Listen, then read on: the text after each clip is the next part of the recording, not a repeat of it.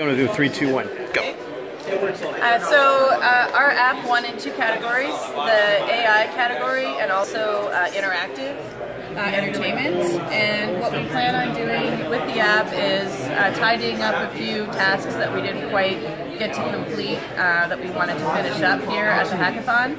So we're planning on continuing to work on it, and we're also planning on releasing it on Steam and allowing other people to download and play the app and offer suggestions for how we might make it better.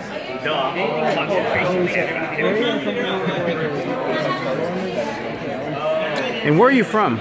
I'm from Seattle, Washington. Our team is from a number of different cities, and none of us knew each other before the hackathon, so it's been a great experience forming a team, and we had a really great time. Wow.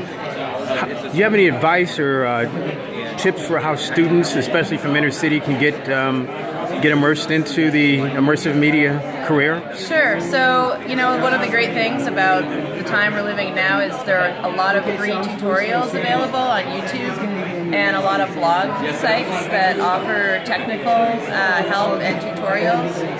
Also, the companies that are making the software, so companies like Unity, for example, are offering a lot of free tutorials and information, and also a lot of them have meetups where you can go and listen to talks or get help from people who work at those companies.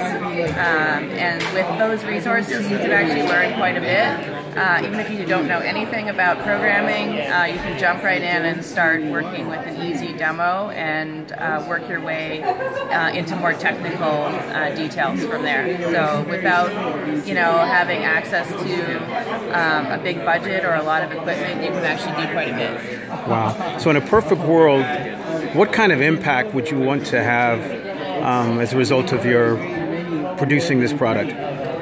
Well, I think that with this project, one of the great things is it allows people who are geographically in different areas to work on a scene together. So there's definitely a component of bringing people together in that way.